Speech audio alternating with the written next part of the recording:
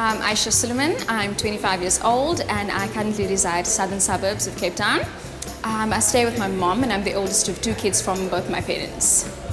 Before all of this, I studied marketing, and so because I come from a Muslim family and our lives literally revolve around food all the time. Every gathering that we have, family, it's all about food. And I think it was about 2 years ago that I decided it was supposed to be just a short course for cake, and then it ended up being a 2-year course in both culinary arts and patisserie. And basically my family, just cooking for everyone that I love is basically my inspiration for doing what I do.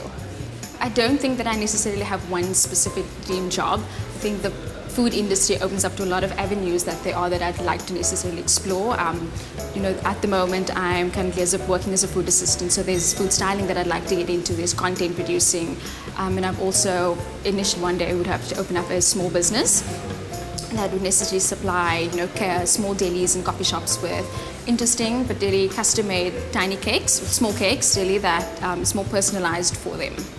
I'm graduating this year, so it's a wonderful opportunity for me to be able to present myself on the public platform like this, where there's definitely the opportunity for a job at the end. It's an opportunity that I definitely take with open arms any day.